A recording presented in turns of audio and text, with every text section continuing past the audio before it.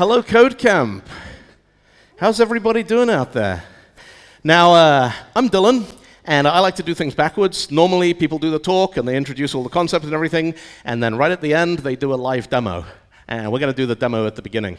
So what I want all of you to do is you need to get to this web address on your phone. When you do, you will get some instructions.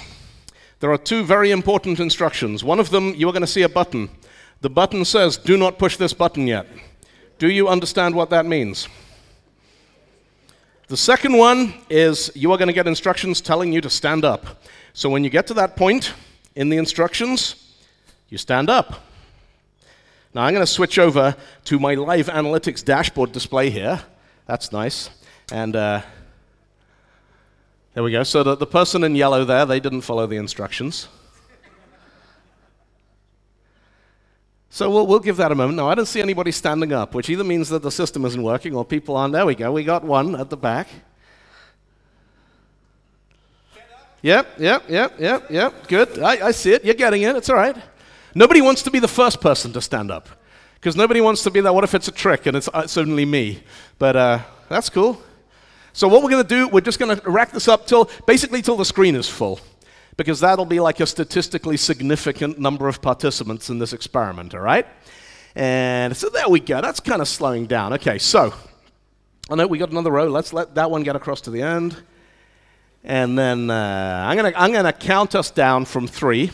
And when I get to 0, because this isn't Visual Basic, we're going to 3, 2, 1, 0. And when I get to 0, I want you all to push the button, all right? So 3, 2, 1, push the button. Look at that. So we got a whole load. The blue ones are queued. The yellow ones have been sent. And once it's been sent, go and check your email. And then what will happen, this will update. If the email went to your inbox, you hit the button, it goes green, you can sit down. If the email went to your junk mail, you hit the button, it'll go pink, we go on here, you can sit down. Now there we go. This is working. Some people are getting it. Some people aren't getting it. Some people are getting a bit uncomfortable.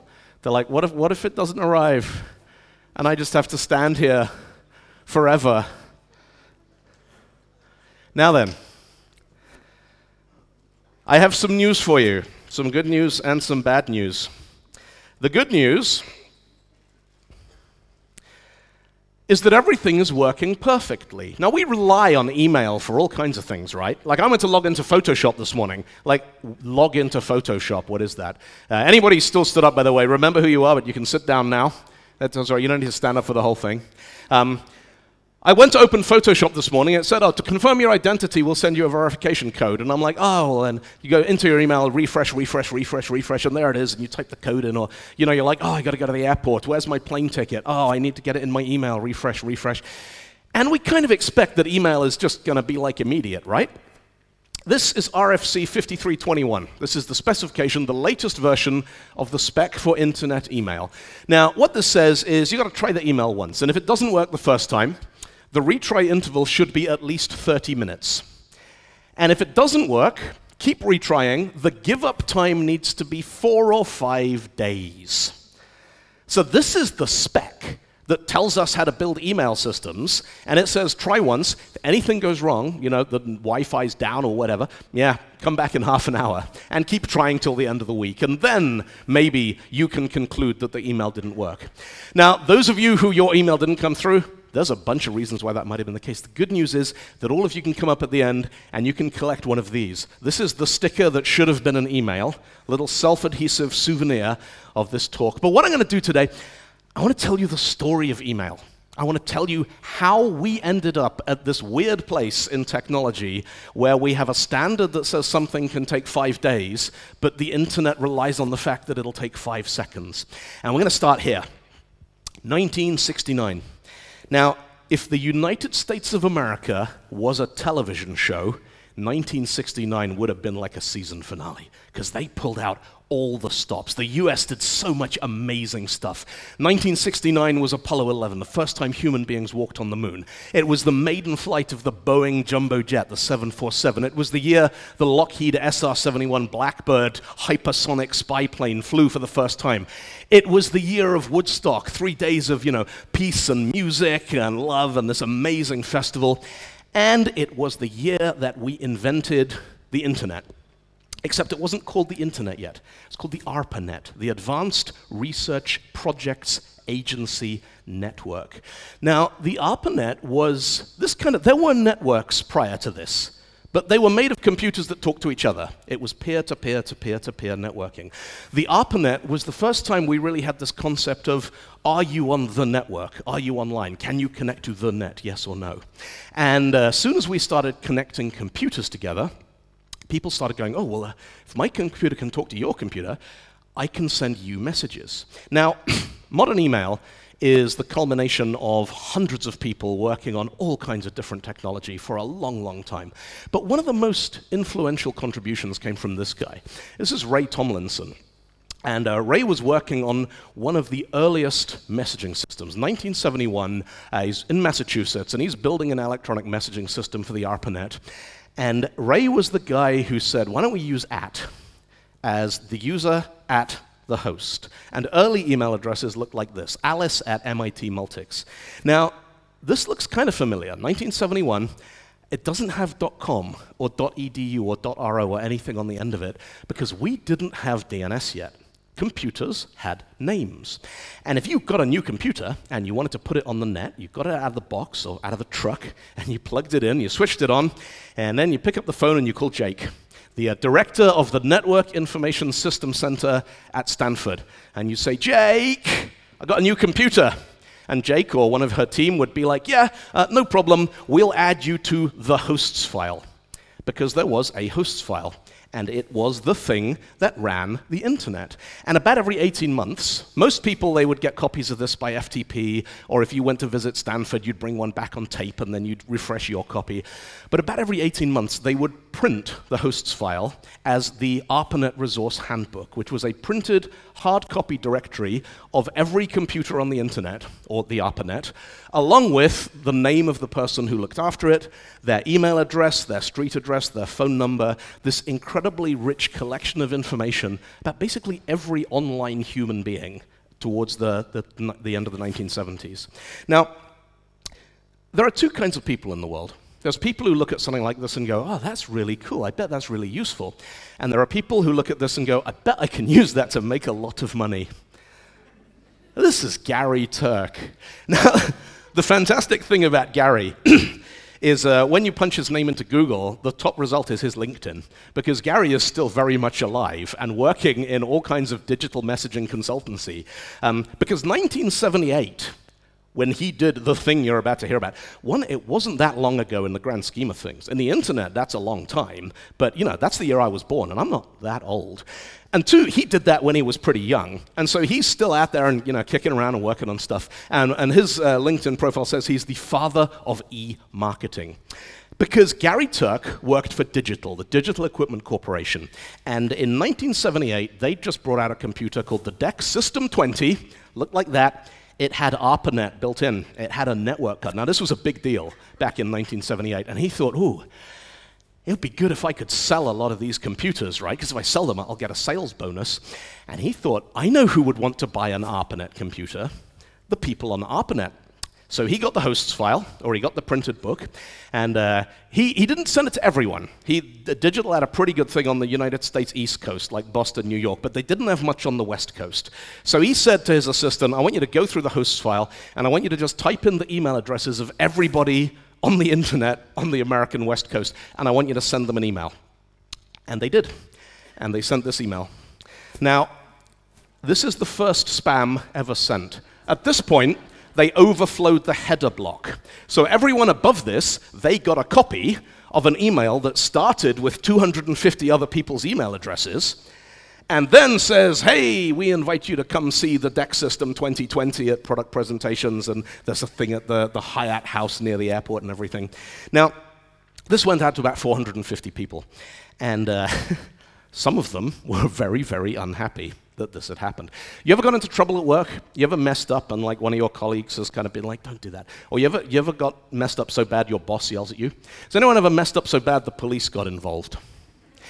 Has anyone ever screwed up at work so badly that the United States Air Force phoned your boss and yelled at him and said, you do not use the Advanced Research Projects Agency network for advertisements. Do you get me? Like, sir, yes, sir, we're really sorry, sir. We'll never do it again, sir. Now, maybe we missed a trick.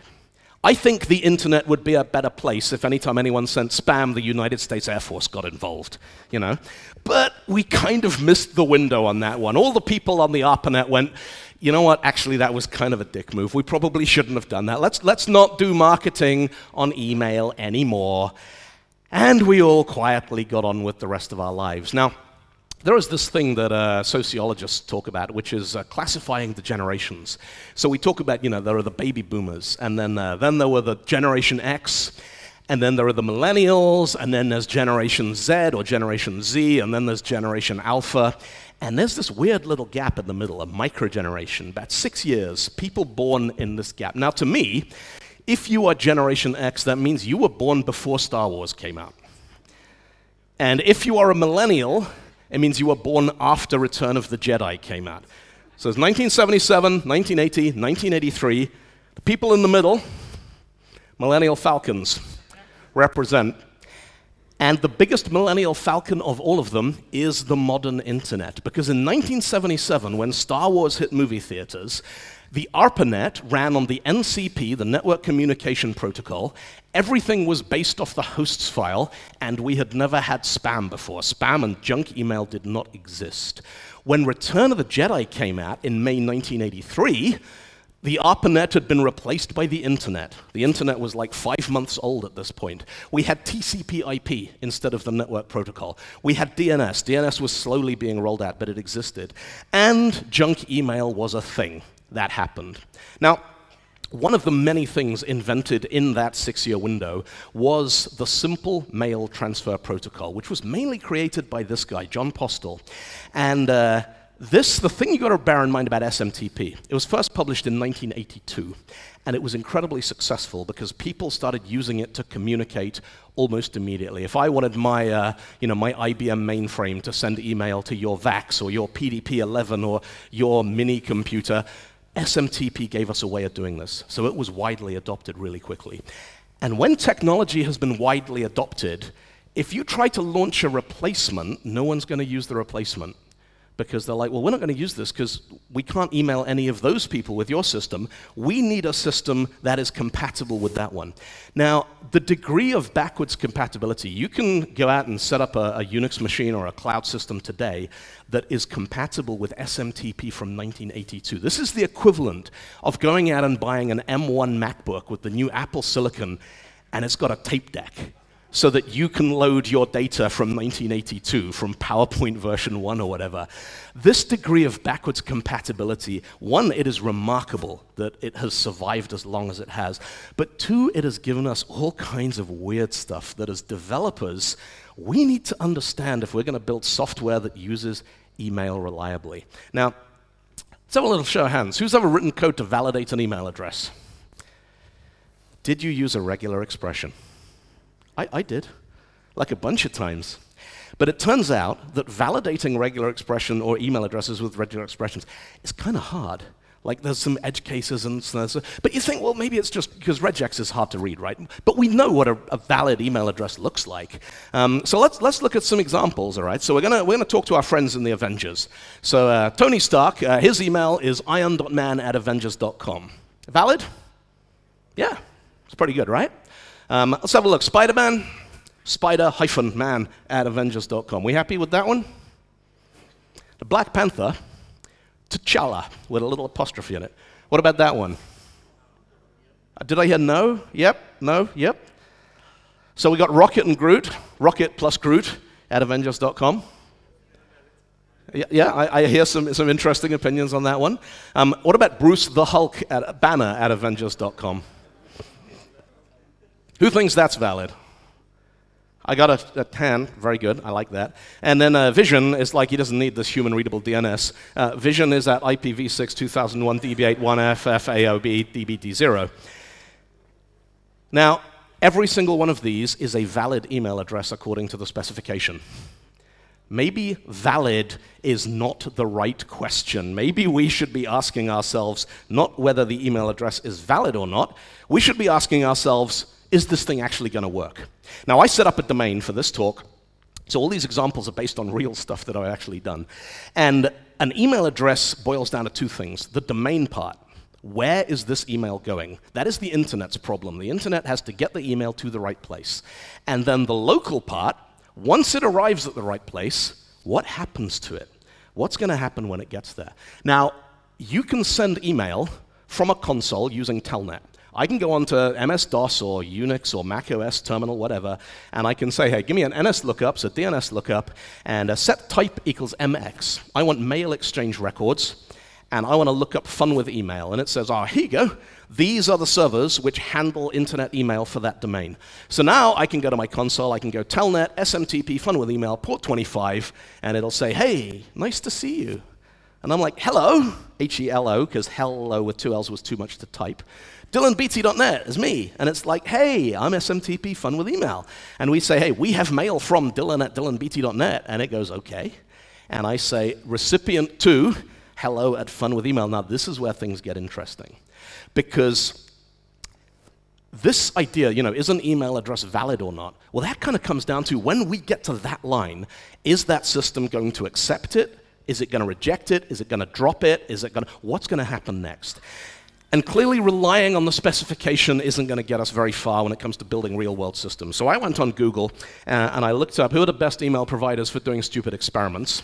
And then I went, no, let's not do that. Let's do best business email hosting. And I found some interesting hits. So I found this article from PC Magazine, the best hosted email providers for 2020. And it says, top 4 picks, best email systems are Salesforce, GoDaddy web hosting. This one is best for Microsoft Office 360 users. Zoho Mail is good for Zoho loyalists. And apparently, if you use Microsoft 365, the best email system is Teams. Now, if you don't know anything about corporate email, this is like, imagine you looked up an article, what are the best economy family cars in 2020? And it said the Hyundai Tucson, yeah, all right, and bicycles, and Churba Diaberta, and Penguin. And you're like, I do not trust this journalism. But I also found quite a lot of good journalism by grown-ups who know what they're doing, which recommended a whole bunch of different systems. So I trawled through all these different recommendations. Now, disclaimer. I am about to talk about these email platforms, and I'm basically going to pull them apart and show you the points where they break. You are not. Nobody, please go away and choose an email platform based on what I'm about to show you. Because I'm destruction testing these things, right? This is like normal people. You test a car, you drive it around. Is it comfy? What's the stereo like? What I'm doing, I'm filling the car with gravel. I'm setting it on fire. I'm throwing it in the sea. And I'm like, oh, look at that. It sank before it exploded. Good job. So yeah, all of these systems, if what you want to do is send and receive email like a normal human being, they are fantastic. They are solid, they are reliable, they are excellent. But the ones that I picked for this, Office 365 is one of the big players, Google Workspace, Gmail, and all of Google hosted email. Zoho Mail is very popular. They have a set of tools that a lot of people like who don't want to use the sort of big companies. Proton Mail is famous for having really, really good security and encryption. And Fastmail, these are the people I've used to host my email for a long, long while. Now, I didn't tell any of these people I was doing experiments. I just signed up as a regular paying customer, and then I registered subdomains with all of them so I could send mail to this. So then what I wanted to do, I wanted to go through all these email addresses and see, can I register a mailbox for that character or that thing? So I went on Google, I said, can I have T'Challa? It went, yep, that's fine. I went on Office 365, that said it's fine. I went on Zoho Mail, I put in T'Challa, it went, okay. I went, that's good. I clicked update, and it went error while sending response. Expected a... So it's like the front end or the back end supports it, but the JavaScript engineers weren't expecting an email that ends the JSON quote. Boom! So I'm going to give them a frowny face there. I went on Proton Mail, T'Challa, it says, nope, you can't have that. That's not allowed by policy. And Fastmail, hey, please check this. All right, no good. Rocket plus Groot. Now, it turns out I couldn't register this as a mailbox on any of these platforms because of a thing called email subaddressing. Now, subaddressing is kind of weird. It comes from a draft specification from 2008, so 15 years ago, that proposed, hey, what if we could have like Dylan plus something at gmail.com or whatever, and then that'll get delivered to Dylan, but Dylan knows that the plus was there, so he can put it in a folder or deliver it to his assistant or whatever kind of stuff. And so this has floated around for about 15 years as a proposed standard. Most of these systems already supported it. So Gmail's had it since 2008, Fastmail supports it, Proton supports it, Zoho's had it for a while, although it's only documented in their forums, and Office 365 added this in May 2022. So as of now, plus subaddressing works on all of these providers. So I've kind of given it a, yeah, it's not a mailbox, but it works. Bruce Banner, space in a quote at? No. Nobody would let me register that as a mailbox. What about, now let's try some fun stuff. If we could have T'Challa, can we just have apostrophe at? And it turns out, Google goes, yeah. Office goes, yeah. Zoho Mail says invalid username, fair enough. Proton Mail says, no, you can't do that. We've already seen that. And Fastmail says, please check this. All right, so that's not going to work. What about a single dash? Google, email cannot be a single dash. Well, could it be 2 dashes? There we go. Office 365, yeah, go for it. Zoho Mail, not allowed. Proton Mail, not allowed. And when I did that on Fastmail, it says this name's already taken, which it's not, because I just created the domain, but whatever, Fastmail, you do you. So I got this whole rack of weird email addresses building up. Finally, can I have underscore on its own? So underscore at Gmail, yep. Underscore at Office, yeah. Zoho Mail, underscore add AS101. What is AS101? Open up the network inspector. Let's take the responsive part. It's a 200 OK with a bag of JSON in it that says description success. I don't know what that means. And finally, Fastmail, underscore at fm.funwithmemail. Great choice. So then I thought, all right, so creating mailboxes, that's one thing. But a mailbox isn't the same as an address, because we can have a bunch of addresses that all end up in the same mailbox. So what if I set up a catch-all email address? I just said, look, anything at this domain, I want you to send it to this address here. So I set up a catch-all on all of these. And then I went through, I was like, will anything let me send mail? So I went into Gmail, and I want to send an email to, quote, Bruce space Banner, quote, and it went, no, that's not recognized. And I tried it with Proton, and this didn't get me very far. So I kind of put this to one side. So what I learned from this whole experiment is the question of validating an email address kind of comes down to this process here. Is an email address valid? Does it contain at least one @ sign? No, not valid. You've got to have at least one. If it does, maybe. Now, question comes up sometimes, can email be case sensitive? I love this one. So we got 3 different email addresses here. Now, the domain part can't be case sensitive because DNS is not. Capital box.edu and lowercase box.edu, they are the same by design, otherwise things would have got unmanageable. But the local part, when SMTP first rolled out in the early 1980s, it was being used as a connector for people who already had mail accounts on Unix machines. And the way Unix computers work, your username has the same name as your home directory, and your mailbox file lives in your home directory, and Unix has a case-sensitive file system.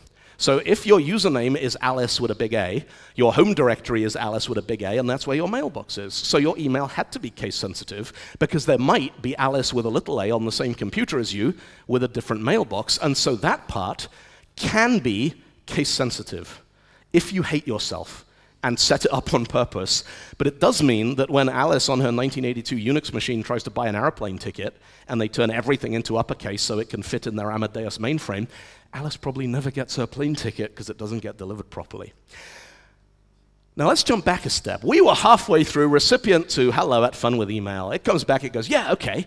And now I'm going to say data. I'm going to send you some information. And I'm going to say, yeah, it says and data with a line feed and a dot and a line feed. And I say hello, and I put a dot on its own, and it says 250, queued as, that's the message ID. I say quit, it says bye, and there we go. We've sent an email. Now, it's an email, it just says hello. It doesn't have any address information. We can't see on the message who it's from. There's no headers, no to, no subject, no attachments, none of that. But it does say hello. And this is the point where I thought, hang on, if I can send mail by using Telnet directly into the relays, I wonder if I can get Bruce Banner to work.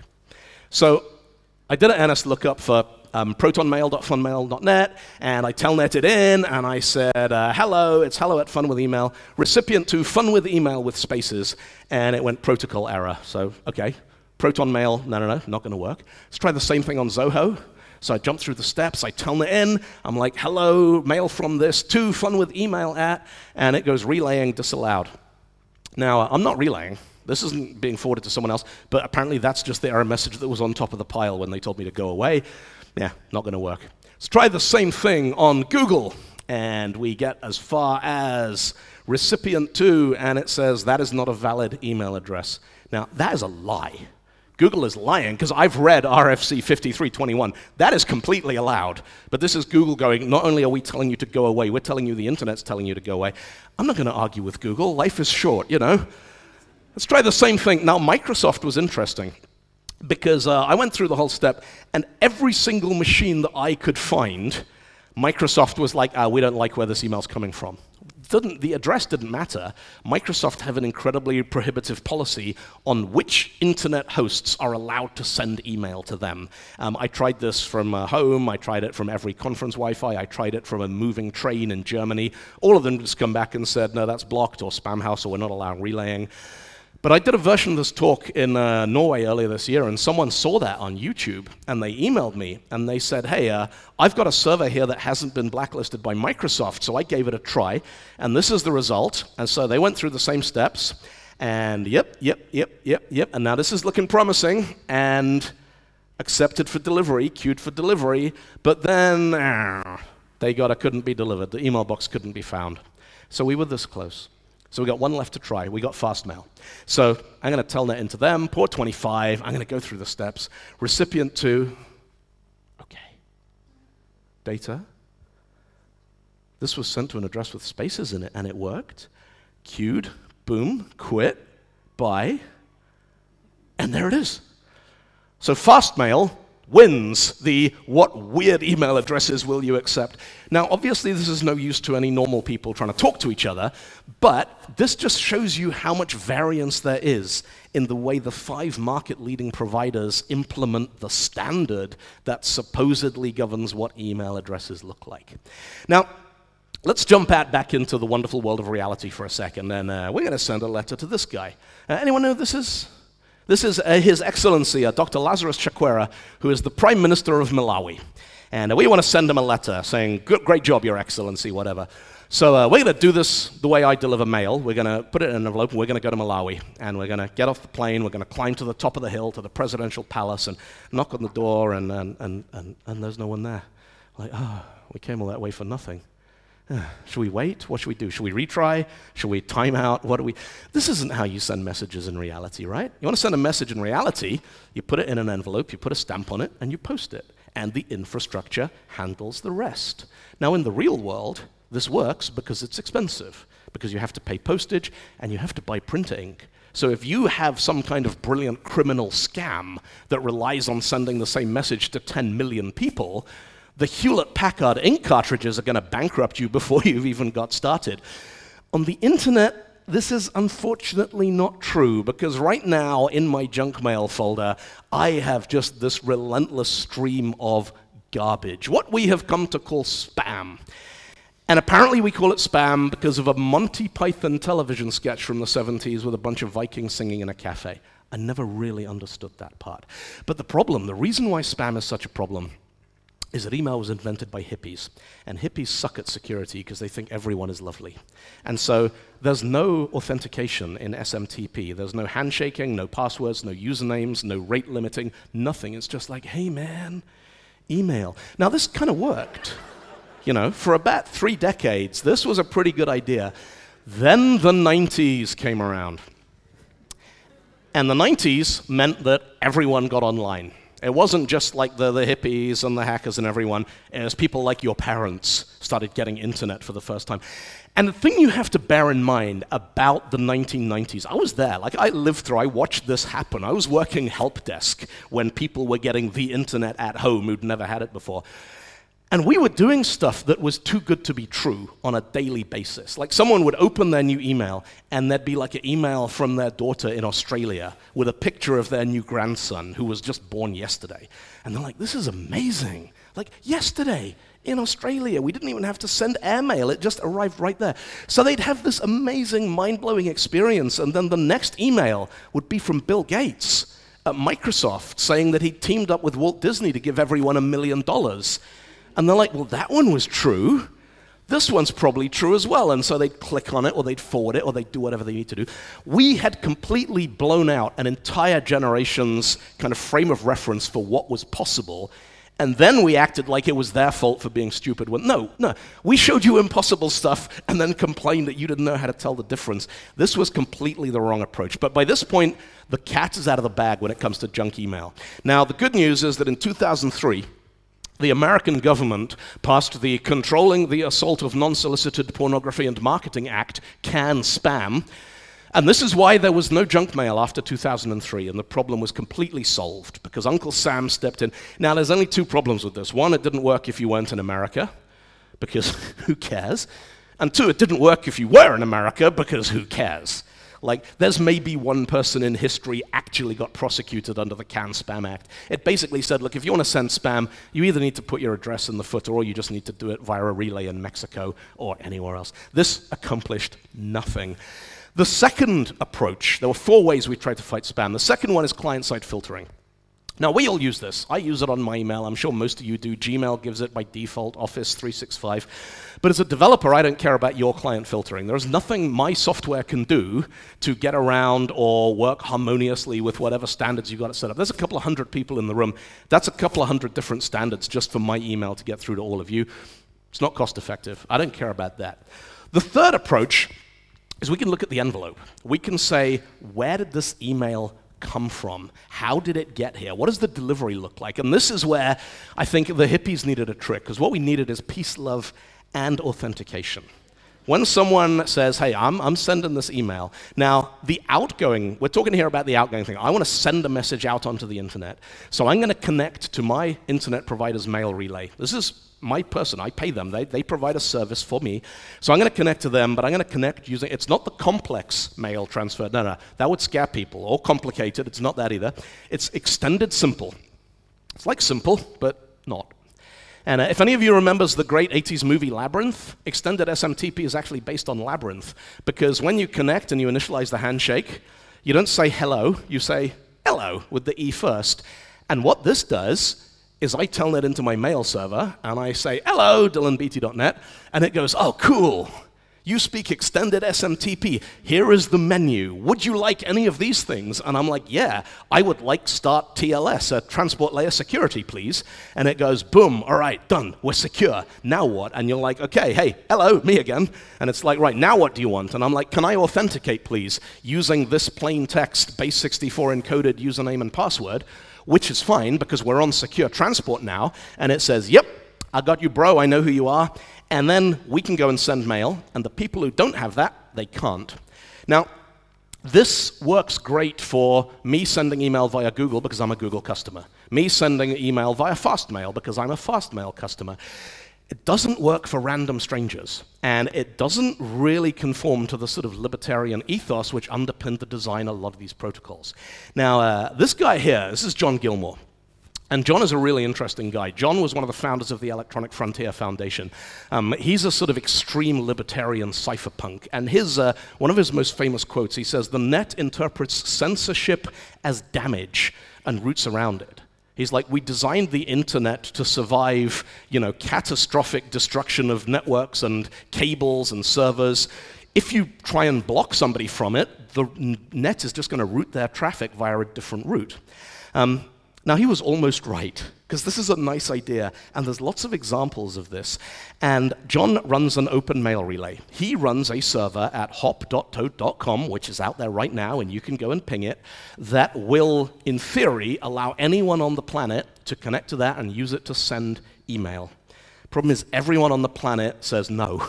We are not accepting any mail from hop.toad.com because we know the kind of people who do that, and they are spammers, and they are pyramid scheme criminals, and exploits, and malware, and all this kind of crap. And this is kind of the problem. Outgoing mail, we've solved pretty much by saying, look, you want to send a message, either you maintain your own server or you connect to somebody you have an account with and you validate that way, and that way it's accountable. But incoming mail, the beautiful thing about mail, I have an email address. Any one of you here can email me after this talk, and I'll probably get it. And I might even reply, like in 6 months when I remember about it. But anyone in the world can send stuff to me and I can see it. And that would make email so fantastic. And that means we need this. We need the kind of the letterbox that is open to mail arriving from anywhere. So how do we then, when something arrives, how can we decide whether this is legitimate or not? Now, for about 15 years, I ran my own email server. I had a physical box, I had Qmail and Red Hat Linux installed on it, and I ran all my own email for me and about a dozen of my friends. And eventually I stopped. And the reason I stopped, there are these kinds of services out there. And these are the real-time spam databases. Basically, if there is a computer on the internet that is sending junk mail, it gets added to this list, and then other people's mail servers will go, okay, I'm not accepting mail from you because you're on the list. You've been naughty. And they don't maintain these lists very well. All it takes to be added to the list is for somebody to get angry and mash the button in Outlook. And all it takes to get off the list is once every 7 days, you can go in and you can put in a request and you can explain what you did and all this kind of stuff and click the button and you can wait 48 hours. And, you know, in the early 2000s when email was just kind of a gimmick and your bank still actually had a building you could go and talk to them, I kind of didn't mind this too much. But over the intervening decades, you know, email now is too important to run as a hobby for fun. Because you don't want to get letters from your bank, your doctor, your realtor, your attorney, whatever, and have them bounce because somebody accidentally mashed the button. Or because somebody who uses the same internet provider as you, they got that address yesterday and they used it to send spam, and now that address has switched over to you and suddenly you're the bad guy. Doesn't work anymore. So this is one approach. Doesn't work terribly well. Yes, it stops spam. I'm sure it does stop a lot of spam. It also catches a lot of false positives, and it's a maintenance nightmare for anyone running their own mail relay. So we looked at the toolbox. What did we have in our 1980s era? And we're like, well, we've got this thing called DNS. And DNS is amazing. DNS is a hierarchical distributed database that basically optimizes and caches itself, because the more computers we have on the internet, the more DNS servers we have to put on them, and so the whole system scales beautifully. Now, if you go onto Google's admin toolbox and you do a text record lookup for fun with email, you get this record here. This thing called the Sender Protection Framework, or the Sender Policy Framework. And so I've published a record for the whole internet that says, look, this is fun with email. This is my domain. These are the people who are allowed to send email. I will send email from this IP address.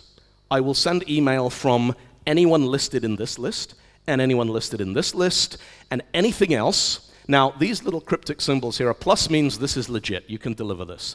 A question mark means we don't care. Why they have a standard for that, I don't know. And a tilde there is a soft fail. Deliver it, but don't tag it, and then we got a hard fail. So this allows me to say, look, email coming from here is good, that's my server, I run it, I own it. These people I trust, these people I trust. Anyone else, use your own judgment. You decide whether you think this is legitimate or not. And the pass is the default, so we don't normally include the plus. So we have these policies. Now, what I love about things like the Sender Policy Framework is it's built on DNS. It's backward compatible with the computers from 1982 with the tape decks, you know, but it solves a problem that is still very current in 2023. Now, all that stuff we've talked about addressing, we've talked about routing. Let's talk about what's actually inside the envelope. Now, we can send email by going, hello, and there's our data, and we can put in a bunch of headers. From Dylan, to, here's a subject, hello, this is a message all about how email's really fun. Have a lovely day now. And it's gonna, okay, that's cute, and we quit, and that gets delivered. Now, this works brilliantly if anything you ever want to say is expressible in 7-bit American ASCII from 1965, because email is a 7-bit protocol. I know that seems astonishing in a world where emoji and Unicode is the order of the day, but email, the stuff which actually travels over the wire, only 7 bits are guaranteed to make it out the other end, because there are still probably some legacy systems that use the 8th bit as a parity check. And so we can send that mail. If we want to send anything more sophisticated, we need to talk about MIME, the multi-purpose internet mail extensions. And MIME fundamentally is a way of turning complicated messages into 7-bit ASCII and then rehydrating them when we get to the other end. MIME's actually pretty clever. So we're going to say, hey, we got email from this, it's to this, subject, date, MIME version 1.0. Now, 1.0 is fun here because there was supposed to be like 1.1, 1.2, 2.0, 3.0, but no one ever figured out how to ship any other versions. So 1.0 is a floating point Boolean. If it's 1.0, it's MIME, and if it's anything else, it isn't. And that's just kind of stuck there now because we don't know what to replace it with. And so we need to put in this boundary here. Now, this can be any sequence of characters which doesn't appear in your message. So we're going to say, hey, this is a multi-part message in MIME format. And then we're going to start a container with a little row of that boundary. And we're going to say, all right, so we've got a multi-part alternative here. Here's text plain. Bang, that goes in as one part. Here is a text HTML. That goes in as another part. Let's close the container. Let's open another container. Now we can put in an attachment. We can put in funwithemail.png. We can stick that in down the bottom. We base64 encode it. Now, MIME is actually incredibly powerful because it's a tree structure. You can have containers inside containers inside containers. So you can have a message with 3 different formats. You can have an English version and a Romanian version. And if your mail client's smart enough, it'll automatically display the right version with the right attachments. It's really, really smart. So all this stuff, to build that little fun demo at the start of the talk, I had to figure all this stuff out, the bits of it that I hadn't already done as part of my job, and work through all these. And the big headache with writing email into your software is you have no idea what kind of device people are going to be consuming it on. And these devices, they vary dramatically in terms of how good they are at decoding HTML. Now, there are 2 standards out there. If you've ever written HTML email by hand, 1, I feel you, moment's silence for you. 2, there will be alcohol afterwards, it'll be fine. We now have 2 market-leading tools. One is MJML, which is Mailjet Markup. The other one is Foundation, and Foundation doesn't have a logo, but they do have a cuttlefish, so I thought I'd put that on the slide. And this lets you write email that looks like this. So we got Mailjet Mail with MJ head and MJ body, and this is kind of nice, and it's minimalist. Then you run this through the compiler, and it generates the actual HTML that gets sent to email clients, which is a, so this is tables inside tables, inside tables, inside tables, inside tables. And the little blue bits here, those are free extra tables if you're on Microsoft Internet Explorer. Now, MJML and Foundation, they're fantastic. Problem is that they are literally templating languages. They contain no logic, no loops, no ifs, no conditionals. So real systems that I've built, I turn Mailjet into something like .NET Razor, CHTML, at build time, and then I feed that in at runtime, populate the template, send that out, and it works on my machine. So let me give you we're going to wrap up here with 3 absolute cast iron rules for working with email as an application developer. 1, if you have something on your app that sends email, then put a link on the intranet, the admin page, something somewhere that you can go in and you can click it and you can say, show me what the email looks like. The reason is you can refresh that page. So when you are changing the email design and trying to debug it, you don't have to send a message, wait for it to come through, open Gmail, still doesn't look right, edit, send, wait, open, still doesn't look. You just refresh, refresh. And if hot reload works, boom, there it is. You literally change the email and you get the new version. So this is step 1. Step 2, if you're on Windows, Papercut. Papercut is a mail server that runs in your system tray, and you send email to localhost, and it goes, bing, you have a mail message. And you can go through, you can be like, show me what it looks like. Show me the headers. Show me the message body, the raw content. Show me how the MIME sections of this email break down. Show me the raw rendering here. So this is level 2. And then finally, the 3rd level before you actually go live with this thing is a service called Mailtrap. And Mailtrap does all the stuff Papercut does, but it does it in the cloud, and it includes so you've got all the different representations. You also got this. This is your spam analysis. It goes through your message and it says, look, these are all the reasons why somebody might have a problem with this message. And you can see this one in here. I've got a 0.8 on one score there because when I took the screenshot, funwith.email was only 16 days old.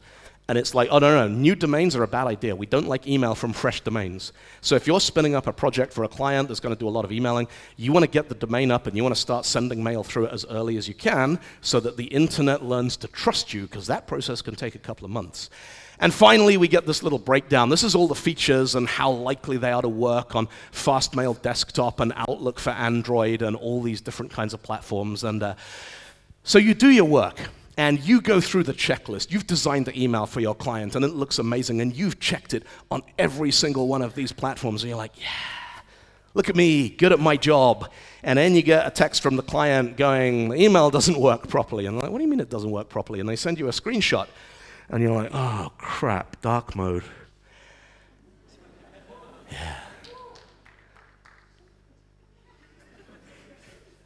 Now, this to me absolutely crystallizes the kind of the dichotomy of email. Because on the one hand, we have, marketing companies and PR people and everything who want to control the email. They want it to look good. And we as consumers, we've learned to trust mail that looks professional. If it's got colors and fonts and everything, it's trustworthy. And if it's plain text on a white background, we're like, this is probably a scam, right? We've just been conditioned to think this way. But at the same time, the capabilities of these devices, they roll out dark mode email, and suddenly, nobody had ever written a dark mode. We didn't even know this was coming. And suddenly a whole bunch of your customers are like, yes, cool, dark mode. And then they're like, I got a blank email. And it's not blank. It's black text on a black background because we had no idea this thing was coming up. And so we've had to develop a whole new set of skills and capabilities, like if you've got a logo, then have a version of the logo which has a hairline around it, so if it does get reversed onto a different background. We are having to continuously develop all these techniques. And we're having to do this because email is a moving target. It is not something that anyone controls. It is not something that one corporation go, we've rolled out email 1.6, please upgrade your clients.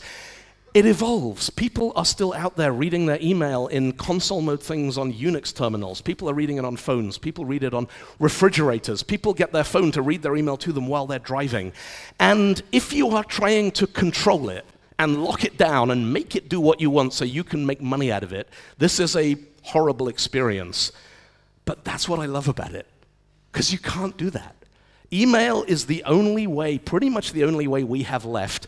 I can set up a server at my house, and you can set up a server at your house, and I can send you email, and you can reply to me, and that just works. And there is no one company that can shut that down or disconnect it. If I want to talk to you on WhatsApp, and one of us gets kicked off WhatsApp, well, tough. If I want to talk to you, I can't Zoom your Teams. If you're on Teams, I got a Teams. If you're on Zoom, I've got a Zoom. If you're Google Meet, I've got a Google Meet. So I have all these apps. But email, I can read and write and send my email using whatever device I want to use on the day for the purpose that, I want to do that with. And I think that is something rather wonderful. I think it's awesome. And I hope you've all learned a little bit about it this afternoon. Thank you.